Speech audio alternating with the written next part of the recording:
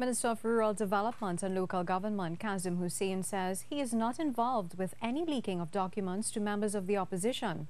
And he says he continues to be a loyal member of the People's National Movement. On Monday, speaking to reporters in Rio Claro, opposition leader Kamla Persad-Bissessar said once again she had received information about a rented property on Alexandra Street in Clair from members of government. She said, contrary to what people believe, it wasn't Minister Hosein. I read out the cabinet note on this matter, and they really brutalized a poor fella. I hear he crying all about one of the ministers because they're telling that minister, hey, you the one give Kamla that cabinet note. No, it was not Kazim. You did not give me the cabinet note. It was not Kazim. Okay? It wasn't Kazim, so leave him alone. Leave him alone, he will come home.